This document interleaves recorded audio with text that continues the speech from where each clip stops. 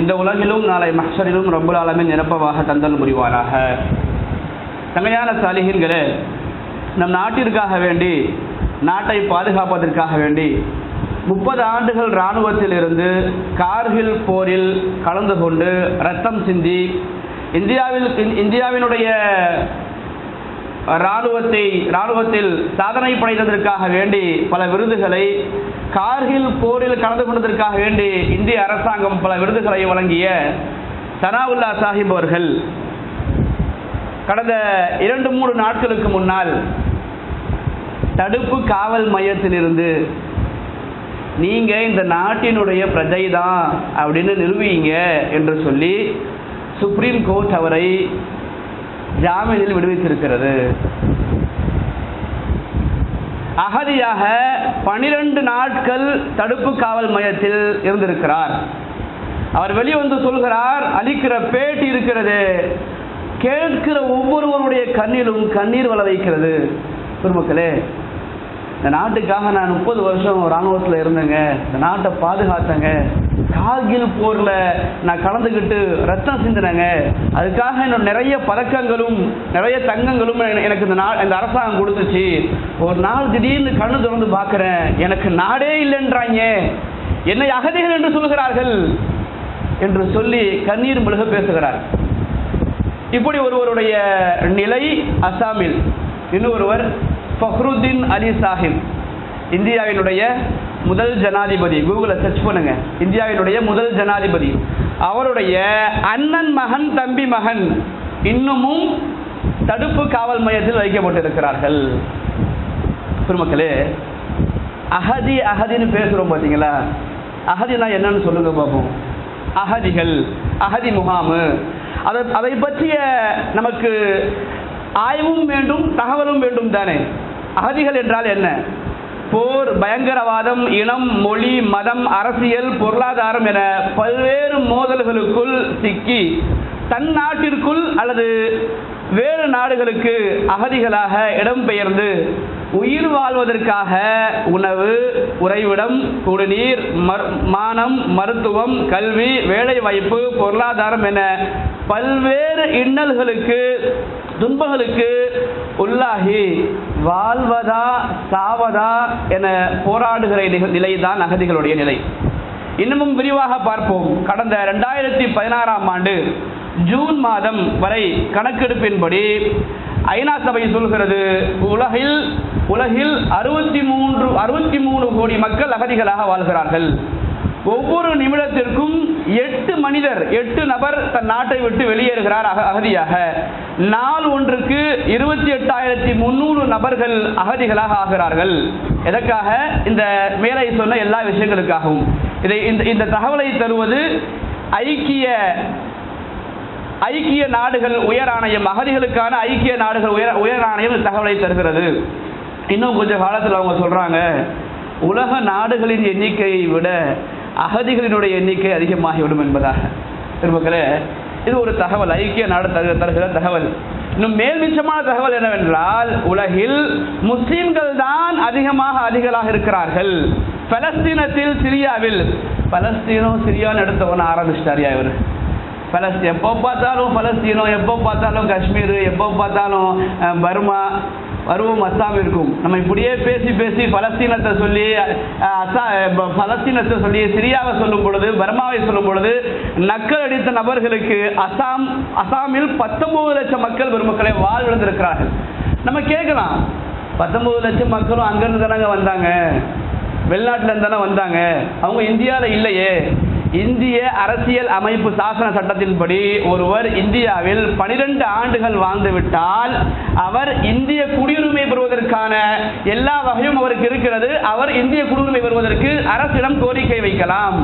இப்ப அசாம்ல ஒதுக்கி வைத்த ஃபக்ருதீன் அலி கான் சாஹிப் அவர்கள் உட்பட, அவர்களுடைய குடும்பம் உட்பட நாட்டுக்காக உழைத்த சனாவுல்லா, 30 ஆண்டுகள் ராணுவத்தில் வாழ்ந்த சனாவுல்லா உட்பட 19 லட்சம் மக்களும், அதில் இந்துக்கள் 11 லட்சம் மக்கள், 8 லட்சம் மக்கள், முஸ்லிம்கள் மற்ற மக்களும் இருக்கிறார்கள். 19 லட்சம் மக்களும் 50 வருஷம் இந்தியாவில் வாழ்ந்திருக்காங்க. 50 ஆண்டுகள் இந்தியாவில் வாழ்ந்திருக்கிறார்கள். பெருமக்களே, இப்போ பலஸ்தீனத்தில் சிரியால அதிகமான மக்கள் அகதிகளாக வாழ்கிறார்கள். கடந்த 2016 கணக்குப்படி 90 லட்சம் மக்கள் சிரிய மக்கள் அகதிகளாக இருக்கிறார்கள் என்று ஐநா சொல்கிறது. துருக்கியில் 30 லட்சம் பேர், லெபனான்ல 10 லட்சம் பேர், ஜோர்டான்ல 6 லட்சம் பேர், இன்னும் சில நாடுகளில் சில மக்கள் அகதிகளாக இருக்கிறார்கள். அடுத்து ஆப்கானிஸ்தான்ல, ஈராக்ல, சூடான்ல, சோமாலியால, மியான்மர்ல, இலங்கையில, வடக்கு ஆப்பிரிக்கால மக்கள் அகதிகளாக வாழ்கிறார்கள் முஸ்லிம்கள். அதே போன்று இது எல்லாத்துக்கும் காரணம் என்னவென்றால், இவர்கள் அகதிகளாக ஆகுவதற்கு காரணம் என்னவென்றால், ஒரு நிலையற்ற அரசியல், உள்நாட்டு போர், அதே போன்று சமய ரீதியான காரணங்களுக்காக வேண்டி 63 கோடி மக்கள் இன்று உலகில் அகதிகளாக வாழ்கிறார்கள். பெருமக்களே, இப்படி அகதிகளுக்காக தஞ்சம் கேட்டு செல்பவர்களை ஏற்றுக்கொள்ள வேண்டும் என்று ஐநா சபை 147 நாடுகளில் ஒப்பந்தம் செய்திருக்கிறது. 147 நாடுகளில் நீங்க அகதிகளை ஆதரிக்கணும், அகதிகளுக்காக செலவு செய்யணும் அப்படின்னு சொல்லி 147 நாடுகளில் ஒப்பந்தம் போட்டிருக்காங்க.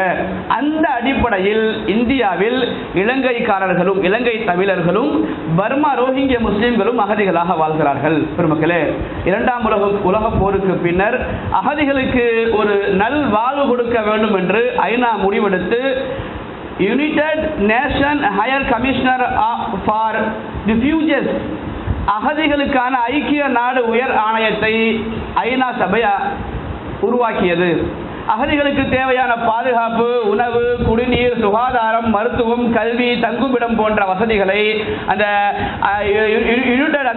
அகதிகளுடைய ஆணையத்தின் மூலம் பெற்றுக்கொள்ள வேண்டும் என்று ஐநா அறிவித்திருந்தது. பெருமக்களே, இதுல என்ன கொடுமைனா, எல்லாம் செய்து வருகிறது. ஆனால் அகதிகளை மனிதர்களாக பார்த்தால் இந்த கொடுமை எல்லாம் நீங்கிவிடும். ஆனால் பார்ப்போர்கள் எல்லோரும் அகதிகளாக பார்க்கிறார்கள். ஐநா செய்ய வேண்டியது இந்த அகதிகளை 63 கோடி மக்களையும் அவருடைய சொந்த நாட்டுக்கு அனுப்பி அவர்களுடைய இழந்த எல்லா சொத்துக்களையும், எல்லா சுகங்களையும் திருப்பி கொடுத்தால் மட்டுமே அகதிகளுடைய கொடுமைகள் தீரும். அகதிகள் என்றால் என்ன? குடியுரிமை பறிக்கப்பட்டு அகதி வாழ்க்கைக்குள் தள்ளப்பட்டு ஒரு மனிதன் இழக்கும் பேரிழப்புகளுக்கு அகதி என்று சொல்லப்படுகிறது.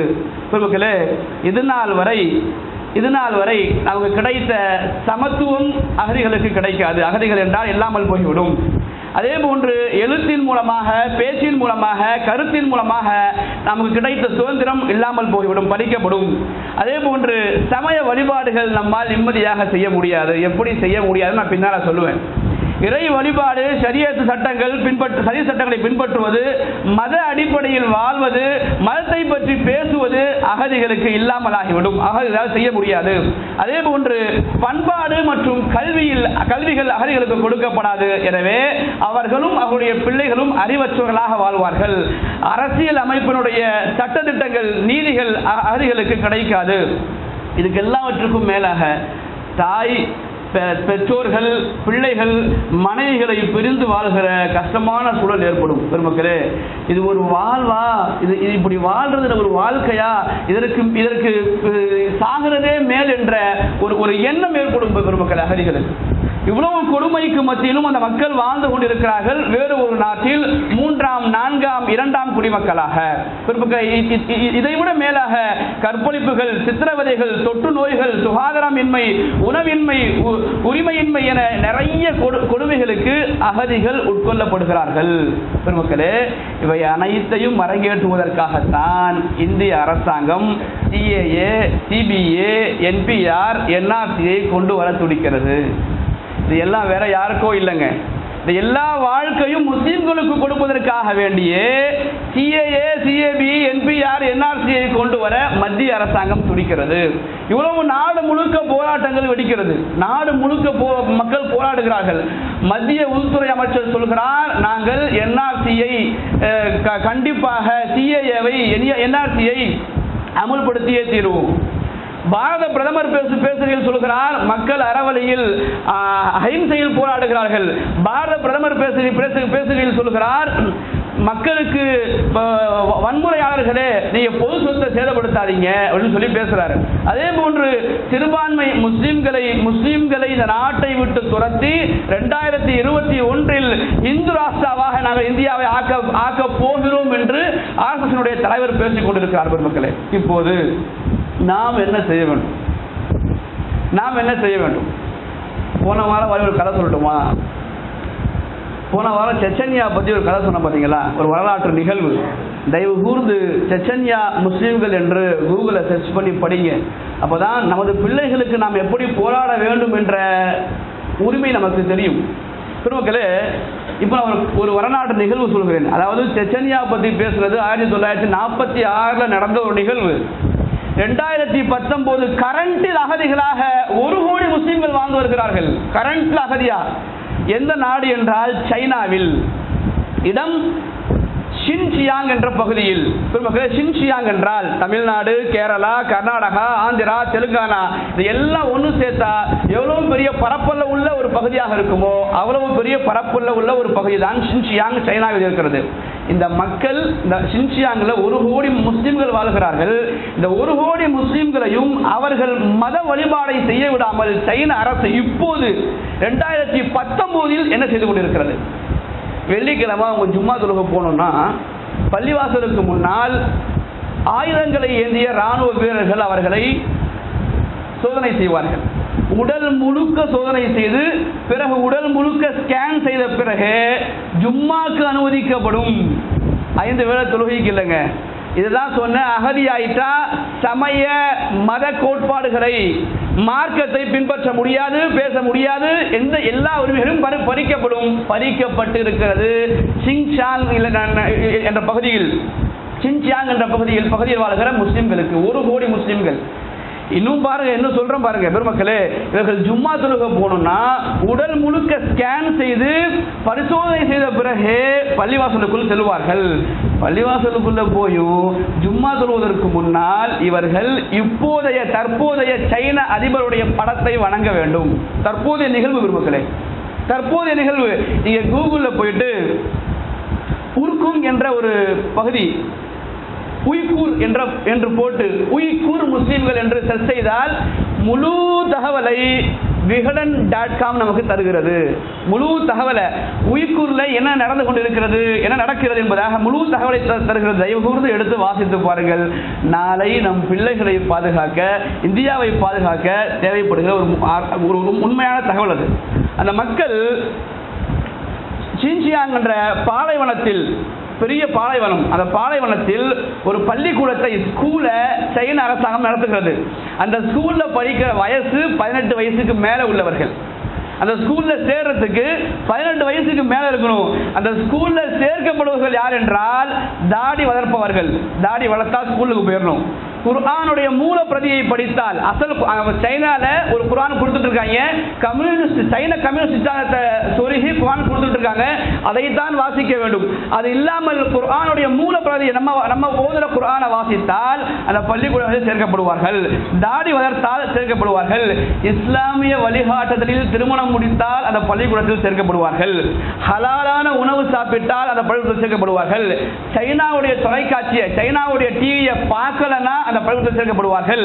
அதே போன்று வாட்ஸ்அப் பயன்படுத்தி இந்த தகவலை வெளியுலகிற்கு சொன்னால், உய்கூர் முஸ்லிம்களை பற்றி தகவலை வெளியுலகிற்கு சொன்னால் வாட்ஸ்அப் பயன்படுத்தினாலே அந்த பள்ளிக்கூடத்தில் சேர்க்கப்படுவார்கள். பெருமக்களே, அந்த பள்ளிக்கூடம் ஆளே இல்லாத பாலைவனத்தில் நடுவில் இயங்குகிற பள்ளிக்கூடம். அது அந்த கற்கிற பாடங்கள், அந்த பாடத்தை நம்ம படிக்கலன்னு சொன்னா மிக அதிகமாக அடித்து சீன போலீஸ்காரர்கள் ராணுவர்கள் துன்புறுத்துவார்கள். அதே போன்று மின்சாரம் தாங்கிய நாற்காலியில கரண்ட் சேர்ல உட்கார வைப்பாங்க. அதுக்கும் கட்டுப்படாதுன்னு சொன்னா மிக சர்வசாதாரணமாக கொலை செய்து பாலவனத்தில் தூக்கி எறிந்து விடுவார்கள் என்று நம்ம பள்ளிகள் பேசல, விகடன்.com கூகுள்ல பதிவு செய்து வைத்திருக்கிறது. உய்கூர் மக்களின் கொடுமைகள் என்று. பெருமக்களே, அடுத்து உய்கூர் மக்களை ஒன்று சேர்க்க விடாத எல்லா காரியத்தையும் சைன அரசாங்கம் செய்து கொண்டிருக்கிறது. அதே போன்று சர்வதேச ஆய்வாளர்கள், சர்வதேச ஆய்வாளர்கள் நாசால இருந்து இந்த தகவலை எடுத்து அமெரிக்காவுக்கும் சைனாவுக்கும் ஆகாதுல, அமெரிக்கா சில மனிதர்களை அந்த உய்கூர் பகுதிக்கு அனுப்பி வைத்தது. சிங்சாங் பகுதிக்கு, அந்த பகுதிக்கு சென்று வந்த மக்கள் இந்த தகவலை சொல்கிறார்கள்.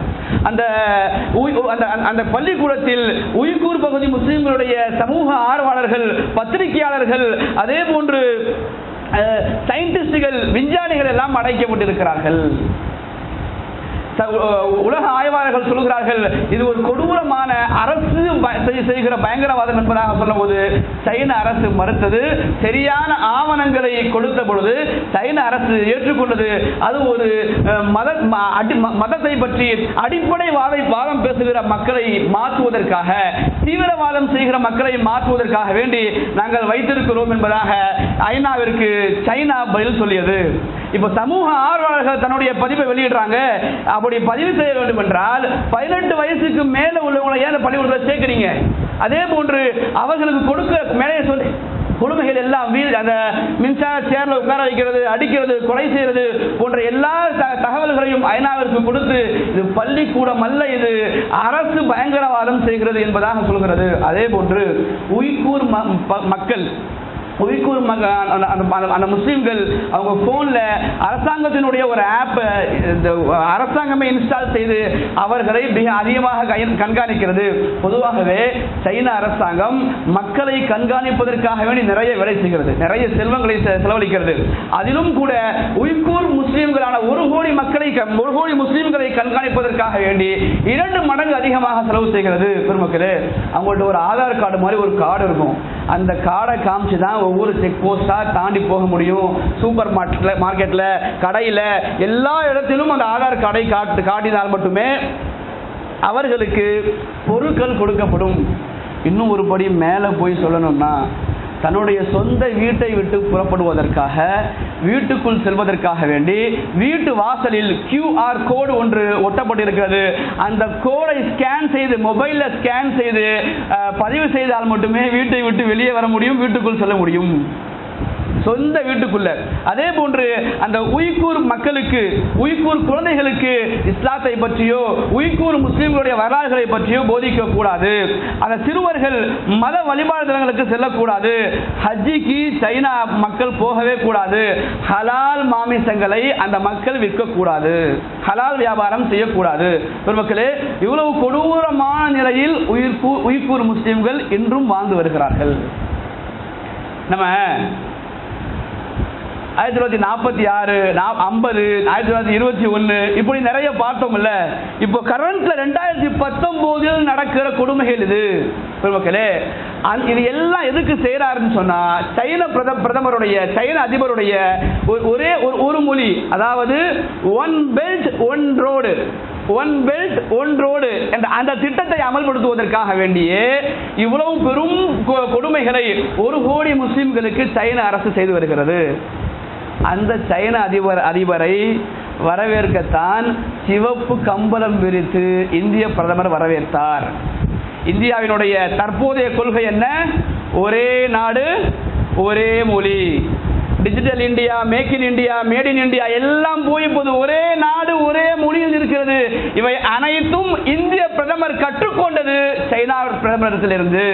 அவருக்காக வேண்டிய மகாபலிபுரம் அலங்கரிக்கப்பட்டது, சிவப்பு கம்பளம் விரித்து பல கோடிகள் செலவு செய்து அவரை வரவேற்று எதற்காக வேண்டி என்றால் NRC, NPR, CAA, CABயை அமுல்படுத்தி இந்தியாவில் உள்ள 25 கோடி முஸ்லிம்களை அகதிகளாக ஆக்குவதற்காக.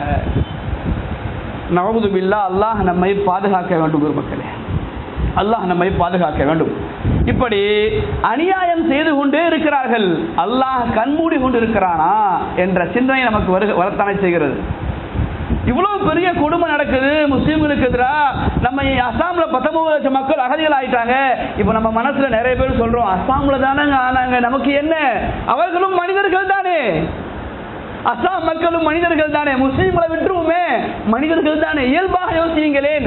உங்கள் வீட்டுக்குள் வந்து சனாவுல்லா சொல்வது போன்று நான் வீட்டுல காலை முழிச்சு பாக்குறேன், நாடற்றவனாக இருக்கிறேன். பெருமக்களே, நம்ம சொந்த வீட்டை விட்டுட்டு வெளியே போன்னு சொல்லிடுவாங்க. என்ன செய்ய போகிறோம்?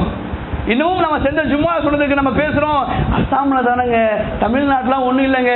இன்னமும் உள்துறை அமைச்சர் சொல்லிக் கொண்டிருக்கிறார், என்ஆர்சியை நாங்கள் நாடு முழுக்க அமல்படுத்துவோம். பெருமக்களே, ஒன்றை தயவு கூர்ந்து விளங்கிக் கொள்ளுங்கள். என்ஆர்சியை அமல்படுத்த சொன்னது சுப்ரீம் கோர்ட்.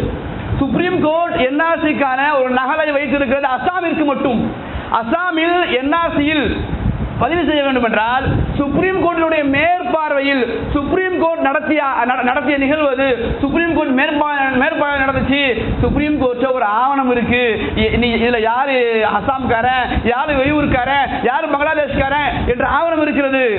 நாடு முழுக்க நடைமுறைப்படுத்தினால் தமிழகத்தில் என்ன ஆவணம் இருக்கிறது, ஆந்திராவில் என்ன ஆவணம் இருக்கிறது, கேரளாவில் என்ன ஆவணம் இருக்கிறது? சில முதல்வர்கள் சொல்கிறார்கள், எங்க பகுதிக்கு நாங்கள் அதை கண்டிப்பா நடைமுறைப்படுத்த மாட்டோம்னு சொல்லி. பாண்டிச்சேரியில, கேரளால, அதே மாதிரி மம்தா பானர்ஜி சொல்கிறார்கள். பெருமக்களே, இதுக்கு வாய்ப்பே இல்லை. ஏனென்றால் மத்திய அரசு ஒரு சட்டத்தை கொண்டு வந்து விட்டால், இது போன்ற சட்டம் என்ஆர்சியை ஒரு இந்தியனுக்கு, ஒரு மனிதனுக்கு குடியுரிமை கொடுப்பது மாநில அரசுக்கு எந்த உரிமையும் கிடையாது. மத்திய அரசு மட்டும்தான் உரிமை இருக்கிறது. பார்லிமெண்ட்ல ஒரு சட்டம் பாஸ் ஆயிடுச்சுன்னு சொன்னா அதை நடைமுறைப்படுத்தி ஆக வேண்டியது மாநில அரசுடைய கடமை. அது இப்போ தமிழ்நாட்டுடைய வேலை, தமிழ்நாட்டுடைய வழி என்ன? தமிழக மக்கள் யார் அப்படி வெளிநாட்டில இருந்து வந்தாங்க? பாகிஸ்தான்ல இருந்து, அஸ்ஸாம்ல இருந்து, பாகிஸ்தான்ல இருந்து, பங்களாதேஷ்ல இருந்து, ஆப்கானிஸ்தான்ல இருந்து இங்க யார் வந்திருக்கா? பெருமக்களே, நாம் யோசிக்க கடமைப்பட்டிருக்கிறோம். நாம் இப்போது விழித்துக் கொள்ளாவிட்டால், என்ஆர்சிக்காக, என்பிஆருக்காக, சிஏவுக்காக வேண்டி விழித்து போராடாவிட்டால், அப்படி போராடுவர்களுக்கு உறுதுணையாக இருக்காவிட்டால், பேசுபவர்களுக்கு ஊக்கம் கொடுக்காவிட்டால், அதை பற்றி நாம் சிந்திக்காவிட்டால், இன்ஷா அல்லாஹுல் அஜீஸ், அல்லாஹ் பாதுகாக்க வேண்டும், நாளை நம் நிலைமையும் அசாமிய மக்களுடைய நிலைமைதான். பர்மால பேசும்போது திட்டணும், சிரியா மக்களை பேசும்போது திட்டணும், காஷ்மீர் மக்களை பேசும்போது திட்டணும். இப்ப அசாம் மக்களை பேசும்போது திட்டினால் ஒரு பிராட் மைண்டாக யோசிக்காமல் குறுகிய மனப்பான்மையில் நான் ஒன்னாக மாட்டேன், எங்க அத்தா இங்க பிறந்தாரு, எங்க அத்தாவுடைய அத்தா இங்க தான் பிறந்தாரு, அவன் கேட்கறது உங்களுக்கு ஆவணம் இல்ல, உங்க அத்தாக்கு ஆவணம் கேட்கிறான். அவன் கேட்பது நமக்கு ஆவணம் அல்ல. பெருமக்கள் 5 அடிப்படையான ஆவணங்கள் கேட்கிறார்கள். அதில் ஒன்று, நீங்க 1971க்கு முன்னால இங்கு சொத்து வாங்கி இருக்கணும், 1971க்கு முன்னால இங்க பேங்க் அக்கவுண்ட் ஓபன் பண்ணிருக்கணும். எங்க போறது? 1971க்கு முன்னால இங்க பிறந்திருக்கணும். இங்க பிறந்த நம்ம அத்தா அம்மாக்கு பர்த் சர்டிபிகேட் வேணும். எனக்கே பர்த் சர்டிபிகேட் இல்ல, எங்க அத்தாக்கு நான் எங்க போய் எடுக்கிறது? எங்க அத்தாவோட அத்தாக்கு எங்க போய் எடுக்கிறது? தயவு கூர்ந்து யோசித்து பாருங்கள் மக்களே. இப்போது நாம் இழுத்துக் கொண்டு என்ஆர்சிக்காக, சிஏவுக்காக போராடாவிட்டால் அல்லாஹ் பாதுகாக்க வேண்டும். நம் பிள்ளைகளின் நிலை அல்ல, நம்முடைய நிலை 10 வருஷத்துக்கு உள்ளேயே நம்மை இந்தியர்கள் அல்ல என்று நாட்டை விட்டு வெளியேற்றுகிற எல்லா சூழலும் ஏற்பட்டுக் கொண்டிருக்கிறது. இப்போ இது மாதிரியான நிலையில் அல்லாஹ்வுடைய இறை வசனங்கள் என்ன சொல்கிறது, ஹதீஸ்கள் என்ன பேசுகிறது? பெருமக்களே, அல்லாஹ் சொல்கிறான், வலா தஹ்ஸபன்னல்லாஹ காஃபிலன் அம்மா யஅமலு ஸாலிமூன இன்னமா யுஅখিরুஹும் லியௌமின் தஷ்கஸு ஃபீஹில் அப்சார். தயவு கூர்ந்து குறித்து வைத்துக் கொள்ளுங்கள். எப்போலாம் நம்ம அடி வாங்குவோமோ அப்பலாம் இந்த ஆயத்து உதவும் நமக்கு. எப்போதெல்லாம் நமக்கு கஷ்டமாக இருக்குமோ அப்போதெல்லாம் இந்த ஆயத்து உதவும் நமக்கு. 14வது அத்தியாயத்தினுடைய 42வது வசனத்தில் அல்லாஹ் சொல்கிறான், வலா தஹ்ஸபன்னல்லாஹ காஃபிலன், அல்லாஹ் அநியாயம் செய்பவர்களை விட்டு பார்க்காமல் இருப்பதில்லை. அநியாயம் செய்பவர்களை அல்லாஹ் கண்காணிக்காமல் இருக்கவில்லை. இன்னமா யுஅখিরுஹும் லியௌமின் தஷ்கஸு ஃபீஹில் அப்சார். ஒரு எல்லை கோடு இருக்கு அவங்களுக்கு.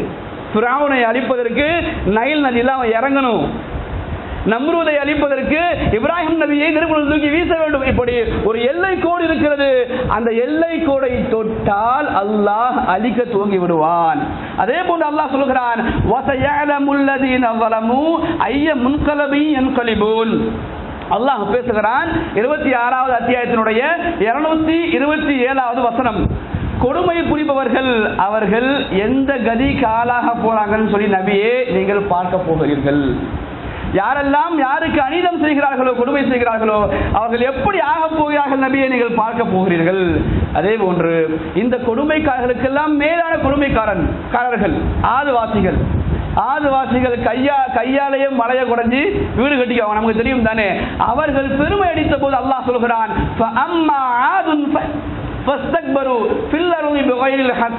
எந்தவித ஒரு கூற்றும் இல்லாமல் அநியாயமாக பெருமை அடித்து திரிந்தார்கள் ஆதிவாசிகள். அவர்கள் சொல்லுவார்கள், மன் அஷத்து மின்னா குவா, நாங்கள் எங்களை விட உலகில் சக்தி வாய்ந்தவர்கள் யாருமே இல்ல, நாங்க 2/3 மெஜாரிட்டியா இருக்கோம், அசுர பலத்துல இருக்கோம் பார்லிமெண்ட்ல, எங்களை ஒன்னும் சாதிக்க முடியாது. காலு மன் அஷத்து மின்னா குவா. இப்போது இறக்கப்பட்ட வசனம் பொழுது அல்லாஹ் பேசுகிறான். இப்போது இறக்கப்பட்ட வசனம் பொழுது பாருங்கள், காலு மன் அஷத்து மின்னா குவா, எங்களை விட மெஜாரிட்டி யாருமே இல்ல, சக்தி வாய்ந்தவர்கள் யாருமே இல்லை. அல்லாஹ் சொல்கிறான், அவலம் யரவு அன்னல்லாஹ் அல்லதி கலகஹும் ஹுவ அஷத்து மின்ஹும் குவா, அவர்களை படைத்த இறைவன் அவர்களை விட சக்தியற்றவர்கள் நினைத்துக் கொண்டார்கள். அவர்கள் எப்பா நீ அதிகமா சக்தி பெற்றவன் சொல்ற, 2/3 மெஜாரிட்டில இருக்குன்னு சொல்ற, உன்னை விட சக்தி பெற்றவன் அல்லாஹ் என்பதை மறந்து விடாதே. அல்லாஹ் சொல்லிட்டு சொல்றான், ஃபஅர்சல்னா அலைஹிம் ரீஹன் சர்சரன் ஃபீ அய்யாமின் நஹ்சாத்தில் லினுதீகஹும் அஸாபல் ஹிஸ்ஸி ஃபில் ஹயாத்தித் துன்யா. உலகில் அவர்கள் உலகிலேயே அவர்கள் இழிவை சம்பாதிப்பதற்காக, அவர்களுக்கு இழிவு ஏற்படுத்துவதற்காக நாம் விண்ணில் இருந்து ஒரு காற்றை இறக்கினோம். அவர்கள் பனை மரத்தை போன்று அப்படியே சரிந்து மரித்து போனார்கள் என்பதாக அல்லாஹ் சொல்கிறார். பெருமக்களே, அதே போன்று நிறைய வசனங்கள் நமக்கு சாட்சியாக இருக்கிறது. ஷுஐப் நபியை அந்த மக்கள் நபி என்றும் பாராமல் நீங்க இஸ்லாத்தை விட்டுருங்க, இல்லைன்னா ஊரை விட்டு ஓடிடுங்க என்று ஷுஐப் நபியை சொன்ன பொழுது அல்லாஹ் ஷுஐப் நபிக்கு சொன்னான், நீங்கள் முஸ்லிமாக இருங்கள், தீன் பிரச்சாரத்தை தொடர்ந்து செய்யுங்கள், ஊரை விட்டு வெளியேற வேண்டாம். ஃபஅவ்ஹா இலைஹிம் ரப்புஹும், அந்த மக்கள் அந்த நபிக்கு அல்லாஹ் வஹி இறக்கினான், அநியாயக்காரர்களை நாம் அழித்தே தீருவோம். பெருமக்களே, நாம் இப்போது அல்லாஹ்விடத்திலே மிக அதிகமாக பிரார்த்திக்க வேண்டும். போராட்டங்களுக்கான எல்லா வலுவையும் நாம் சேர்த்துக் கொள்ள வேண்டும். போராடுபவர்களுக்கு உதவி செய்ய வேண்டும். நாம் உடலிருந்து போராட வேண்டும். போராட்டத்திற்கான குரல் கொடுக்க வேண்டும். எல்லா தரப்பிலும் போராடுவதற்கு வழி ஏற்படுத்த வேண்டும். அதே போன்று அல்லாஹ்விடம் அதிகமாக பிரார்த்திக்க வேண்டும். மூசா நபியினுடைய பிரார்த்தனையை ஃபிரௌன் கொடுங்கோல் ஆட்சி செய்யும் பொழுது, அநீதம் செய்யும் பொழுது அல்லாஹ் மூசா நபியுடைய பிரார்த்தனையை சொல்றான், அலல்லாஹி தவக்கல்னா. மூசா அல்லாஹ்வின் மீது அதிகமான நம்பிக்கை கொண்டார். ரப்பனா லா தஜஅல்னா இறைவா, இந்த அநியாயக்காரர்களுடைய தீங்கிலிருந்து எங்களை பாதுகாத்து விடு. வனஜ்ஜினா பிரஹ்மதிக மினல் கௌமில் காஃபிரீன், காஃபிர்களிடம் இருந்து எங்களுக்கு உதவி செய் என்பதாக மூசா நபி பிரார்த்தித்தார்கள்.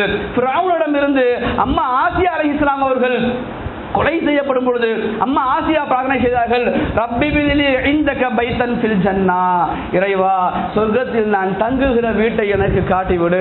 வனஜ்ஜினி மின் ஃபிர்அவுன வ அமலிஹி வனஜ்ஜினி மினல் கௌமில் ஸாலிமீன், அநியாயக்காரர்களுடைய செயலை விட்டும் ஃபிரௌனுடைய தொல்லைகளை விட்டும் என்னை பாதுகாத்து விடு என்று அம்மா ஆசியா அலைஹிஸ்ஸலாம் அவர்கள் செய்த பிரார்த்தனை அல்லாஹ் நமக்கு சொல்லி காட்டுகிறான். பெருமக்களே, இது போன்ற பிரார்த்தனைகளை நாம் அதிகம் செய்வோம். அல்லாஹ் ரப்பல் ஆலமீன் அஸ்ஸாம் மக்கள் உட்பட 63 கோடி அகதிகளுக்கும் அல்லாஹ் உதவி செய்வானாக. பர்மால, அஸ்ஸாம்ல, சிரியால, பலஸ்தீன்ல, காஷ்மீர்ல மக்கள் எங்கெல்லாம் கஷ்டப்படுகிறார்களோ அந்த மக்களுக்கு அல்லாஹ் உதவி செய்வானாக. அந்த மக்களுக்காக துஆ செய்கிற நற்பாக்கியத்தை அல்லாஹ் நமக்கு வழங்குவானாக. அந்த மக்கள் மீது இரக்கப்படுகிற நற்பாக்கியத்தை அல்லாஹ் நமக்கு வழங்குவானாக. நாயகம் ஒரு வரியில் சொல்லுவார்கள், உலகில் ஒரு மனிதன் எங்கேனும் கஷ்டப்படும் பொழுது அவனுடைய நெத்தியினுடைய ரோமங்கள் கூட, நெத்தியில் ஒரு சின்ன சுருக்கம் கூட ஏற்படல, மனசுல ஒரு கவலை ஏற்படல, அஸ்ஸாம்ல தானே, காஷ்மீர்ல தானே, சிரியால தானே என்று யார் பொழுதுபோக்குத்தனமாக வாழ்வானோ அவன் முஸ்லிம் அல்ல என்பதாக நாயகம் சொன்னார்கள். இப்படி கஷ்டப்படுகிற எல்லா மக்களுக்கும் பிரார்த்திக்கிற நல்ல மக்களாக அல்லாஹ் நம்மை ஆக்குவானாக. இந்தியாவில் தொடர்ந்து நாம் நம் பிள்ளைகள் நம்முடைய வாழையடி வாழையாக கியாமத் வரை முஸ்லிம்களை அல்லாஹ் இந்தியாவில் வாழச் செய்வானாக. இந்திய முஸ்லிம்களுக்கு அல்லாஹ் நிம்மதியான ஆட்சியாளர்களை தருவானாக. அல்லாஹ் ரப்பல் ஆலமீன் இதை எதிர்த்து, சிஏஏவை எதிர்த்து, என்ஆர்சியை எதிர்த்து போராடுகிற வலிமையை அல்லாஹ் தருவானாக. பொறுமையோடு போராடி எப்படி நமது முன்னோர்கள் வெள்ளைகளை போராடி எதிர்த்து நாட்டை விட்டு துரத்தினார்களோ, வெற்றி பெற்றார்களோ, அது போன்று போராடுகிற குணத்தையும் வலிமையையும் ஆற்றலையும் சக்தியையும் அல்லாஹ் நமக்கு வழங்குவானாக.